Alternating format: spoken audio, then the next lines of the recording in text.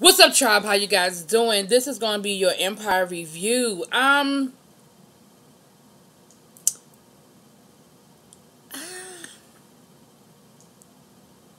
right, so I'm gonna have to. I don't know if I can do this in order. I'm just gonna have to go through how it went down because again, the episode is just all over the place. Like it's like they're bringing in a lot of elements that they're not bringing together. I don't know, y'all. But I'm just gonna go down the list. I'll leave the most important stuff that I think towards the end. But let's just go down the list. So we got Tiana and Hakeem. Tiana and Hakeem. Hakeem is hanging out with the kids, with Tiana, and he's like, I took down. She said, you putting up diss tracks about Blake. He's like, look, I took it down. Don't I get credit for taking it down? She's like, hell no, because you shouldn't have put it up there to begin with. So you could tell he's really trying. She said, but I can acknowledge that, you're doing better, and I can see you taking care of yourself. She want to go on and take him back, but she really has to make a stand, which I can respect that. I can respect that she can't make it easy for him, but they're going to get back together. Hell, they're going to get back together. But then she says, and you can take the kids for a couple of days, like she's doing him a favor, right? Which I'm not saying that's not a good thing. But first of all, how'd she just get custody of Bella? Bella ain't her baby. And I understand that Hakeem was in a bad place and he was going through what the fuck he was going through. But now that he back living at home with Cookie, Lucius, and everybody, how she just got Bella? And then how you just gonna say you can take the kids like you giving him permission for his own damn child? Now the son that's between the two of y'all, I can see. But Bella, that's not your. And they, as far as I know, they never got married. So how you just got Bella? Anyway. Later on in the episode, Blake got a hold of the diss track, even though he put, Hakeem took it down. Yeah, I know how the internet is. It don't take but a minute for somebody to capture it, repost it, whatever. And so the diss, so Blake got a hold of the diss track, and then Blake released his own diss track, which was actually pretty damn good. He kind of got Hakeem really good. So, of course, Hakeem's first response was to respond. Him and Chicken and the crew sitting up, they stayed up all damn night trying to come up with a response. And then at a certain point, Hakeem, they said, well, he don't have a girlfriend. We can't talk about his daddy. He don't really, it's nothing. He don't have nothing that we can go after. So Chicken was like, well, talk about that. Talk about he don't have no life. And I think at that point, it hit Hakeem.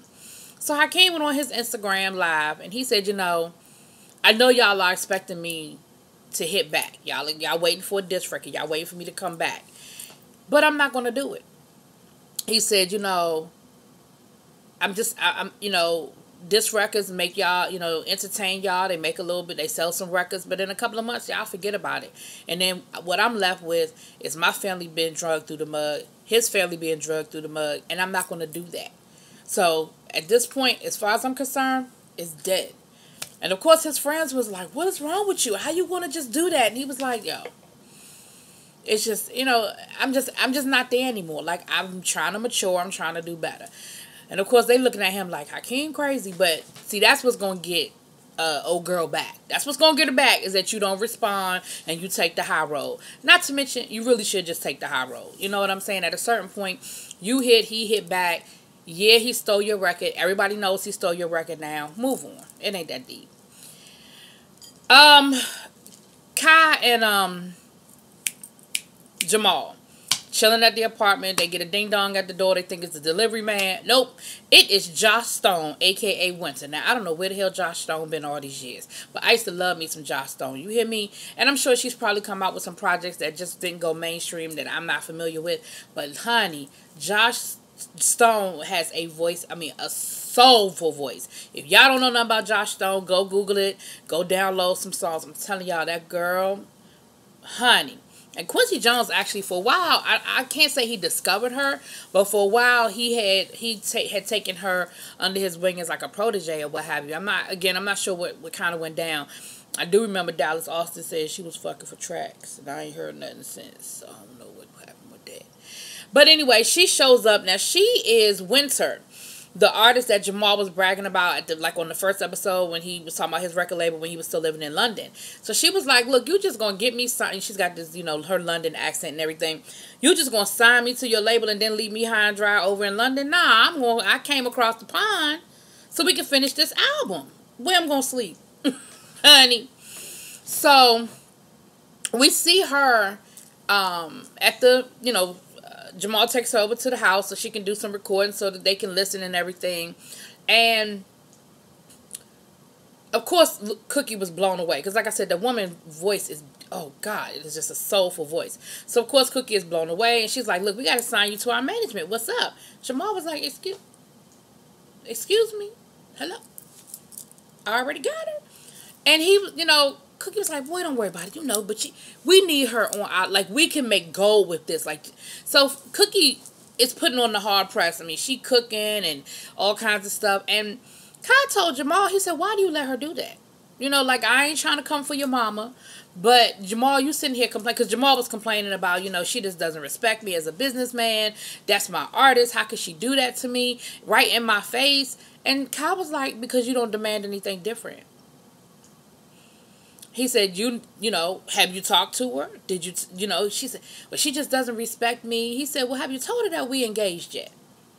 No, I'm just waiting for the right time. She said, no, you're not waiting for the right time. You're waiting for the time when you think she's going to accept it.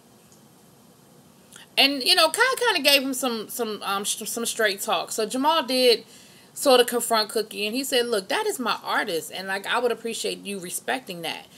And Cookie did what Cookie does. Like, oh, come on, boy. He said, see, that's what I'm talking about. We talking business. I'm not a boy. Like, I am a grown man, and this is my artist, and I need you to respect that. And that's when he told her, he said, and I'm engaged. So, of course, Cookie was like, what? What? I don't know if they made a whole lot of headway, but he did have a conversation. Like, Cookie gonna be Cookie. I don't think that's gonna change anything that she gonna do, to be honest with you. Because at the end of the day, she still doesn't, she doesn't necessarily respect what he's doing in London because she don't want him in London. So she doesn't want him to be successful over in London because she wants him to stay in New York and help them build the family business. She's not interested in him building his business. But okay. All right. Then we see, okay, let me go ahead and hit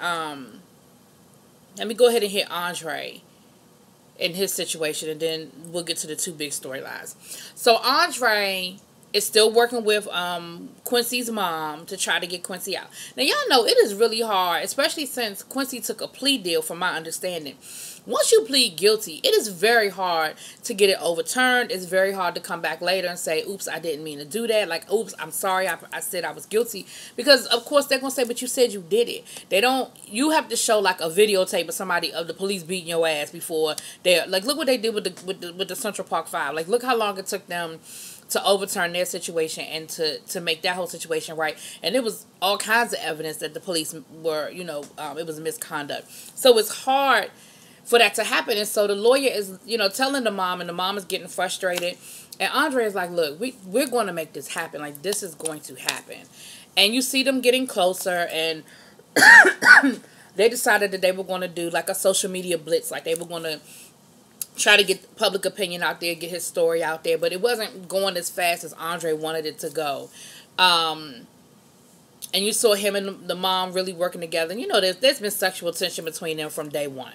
So they end up going in. You know what I'm saying? They did it. It happened. It was cool. It was whatever. And she, she was cool with it. It wasn't no, whatever. So next thing you know, we see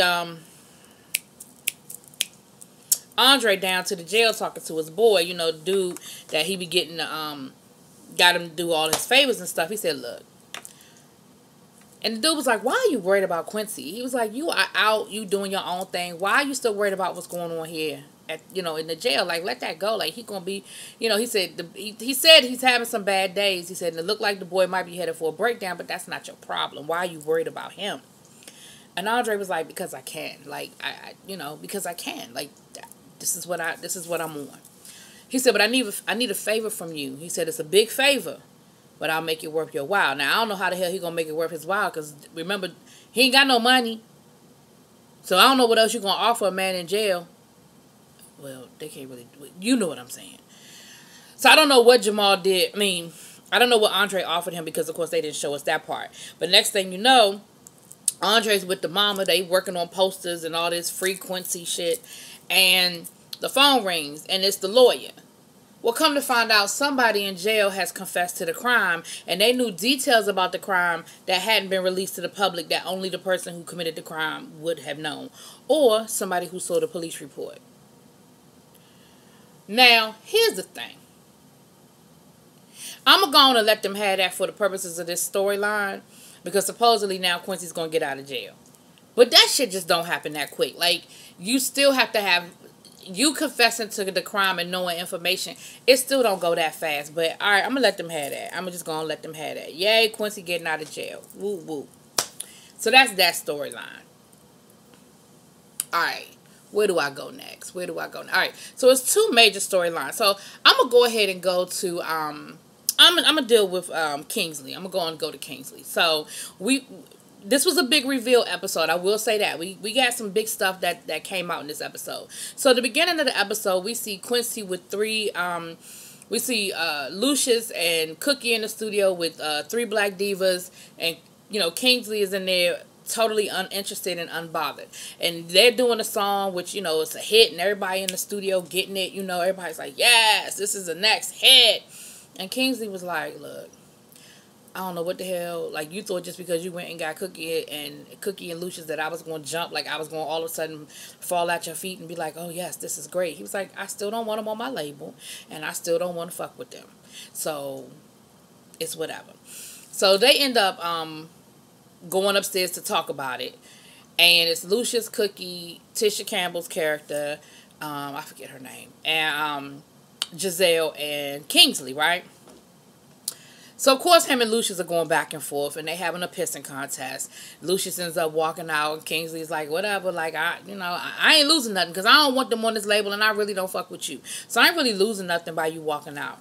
So, Giselle starts working with Kingsley, and Cookie starts working on Lucius. And basically, both of the women save the day, and the women convince the men, y'all just need to go on to work together. Giselle was like, so what if they make a little bit of money? Like, this is going to be a hit. We're going to make tons of money off of this. Like, so what? You know, with Empire has always split the cost with management. So let them do their little showcase. Because, you know, Lucius was talking about doing a showcase and doing all these great things. But he was like, I need the money. Like, and Kingsley was like, do what you got to. He was like, that sounds like a you problem. Do what you got to do with your artist. And Giselle was like, but we've always split the cost. And Kingsley was like, that's the old Empire. I ain't splitting shit. So she's sweet talking him and like, look, man, you know, the money, you gonna get your money back. You really, come on. Like, forget this Lucius and Cookie. Let's make some money. So on the flip side, Cookie's talking to Lucius like, look, we need this hit. Like, this could take us where we need to go. This is an established artist. We're not going to have to work as hard, but we know that's a hit. We know they're going to make us some money. You need to go back in there and make this work. So they go back in, and both of them basically are ready to make the deal. So Lucius was the first one to sort of just say, look, man, blah, blah, blah, blah, blah, blah, blah, blah. Let's make this work. And Kingsley was like, all right. Because he was ready to make the deal, right?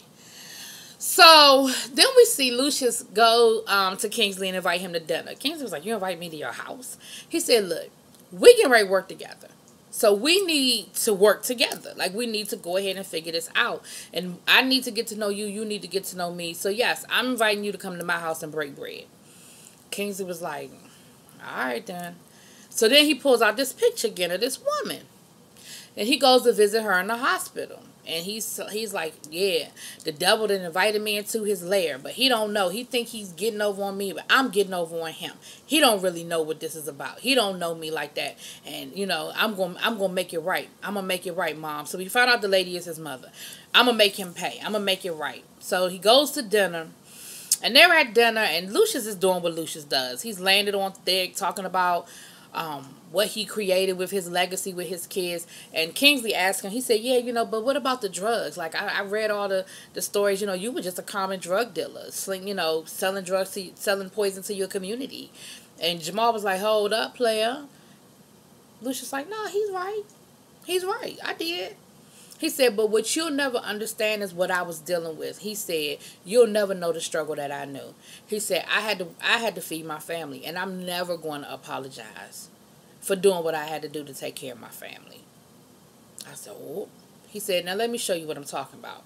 So he takes them into the studio, and he shows Kingsley the talent that, you know, he said, this is what I was sacrificing for. And, of course, he's playing the guitar, Jamal singing.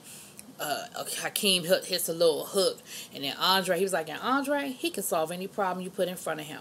I want one time for Andre to just hit a note and like sound like Lufa, so they could be like, damn, because I feel like he could sing, but he just be sitting in the cut like, I count the money.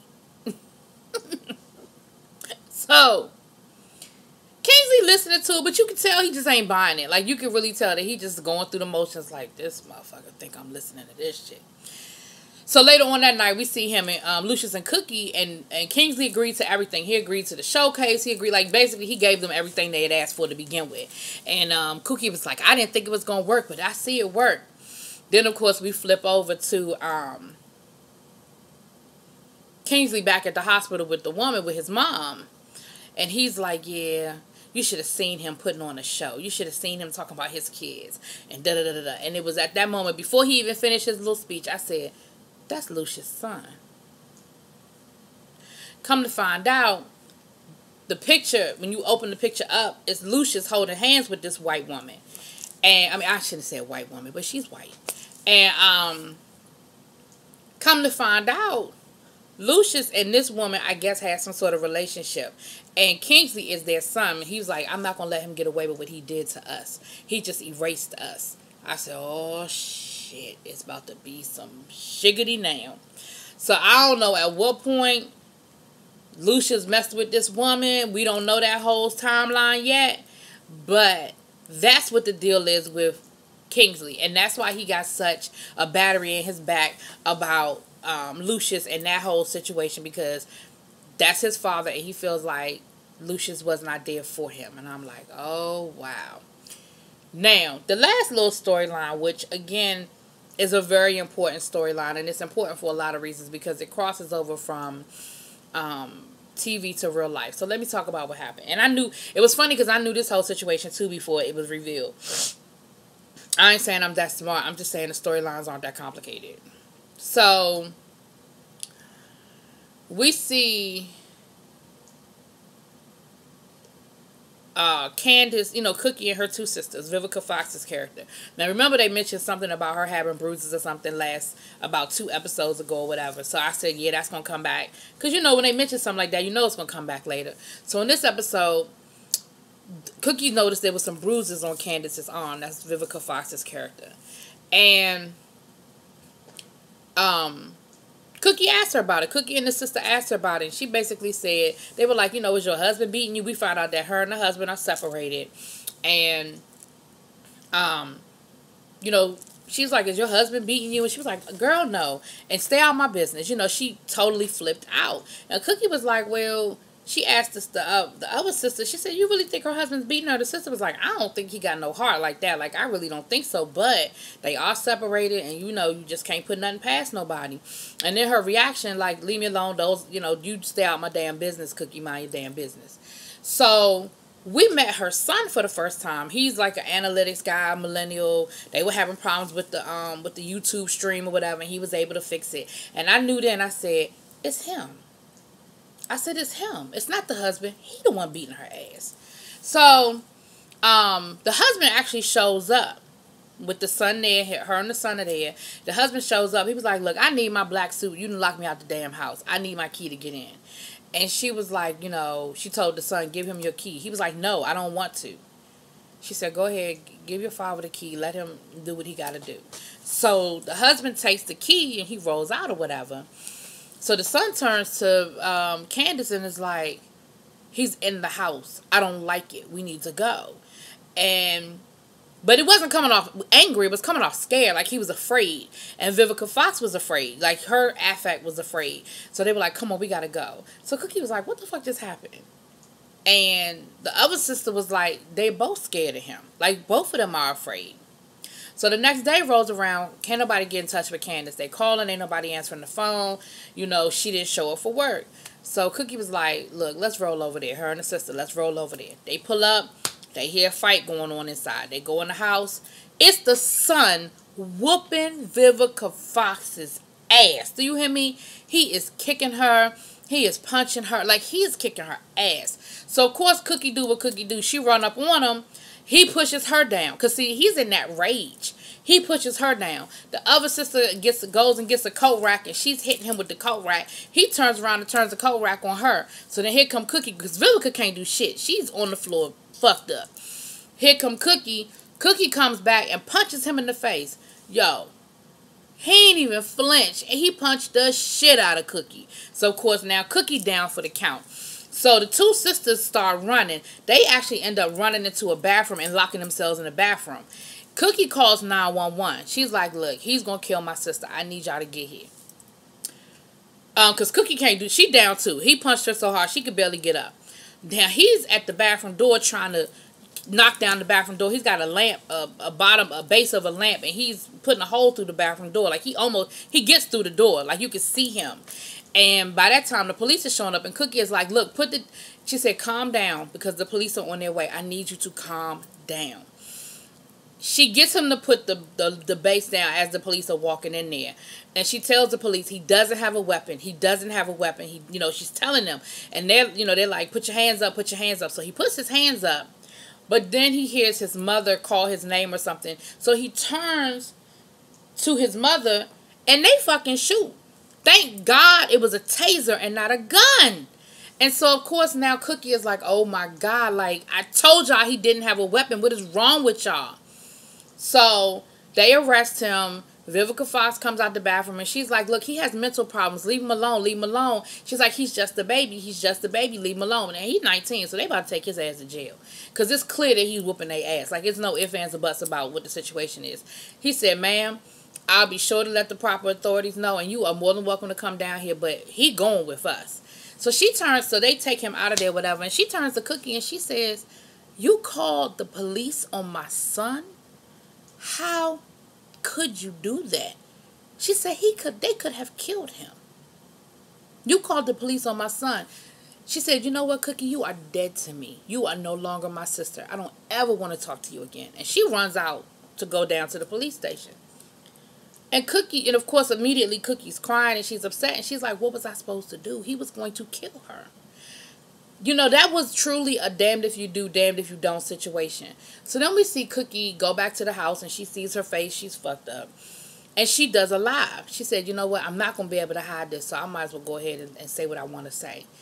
And she said, because the whole episode they were talking about how Cookie's got all these viewers and all these influencers, and she got people wanting her to do ads and stuff like that. Y'all know how that YouTube, Instagram stuff works. And she said, somebody I really care about hurt me tonight. She said, no, it wasn't Lucius and it wasn't none of my sons. Before that, don't get that party started. She said, but somebody I really loved. She said, and I had to make a decision that scared the hell out of me. I had to call the police. She said, but it scared me because he could have died. They could have killed him tonight.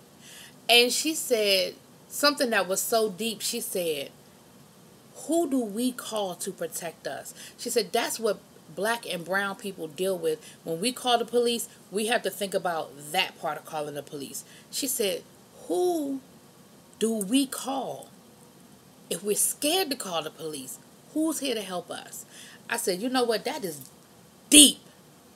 That is so deep and so true. And that is just such a reality that people who are not a minority don't understand. Because here's the thing. They lived in an affluent neighborhood, and those police were responding to a call in an affluent neighborhood, in an affluent house. Had that been the hood, would they have tasers or would they have had guns? It just so happened that they had a taser. And that's what saved that little boy's life. And it was so deep. It was so deep. And then Empire did the best thing they could have done. That's where they ended it. They ended it right there. So, those two storylines gave us something. Gave us something we could feel. Alright, y'all let me know what y'all think. Drop it in them comments. Peace.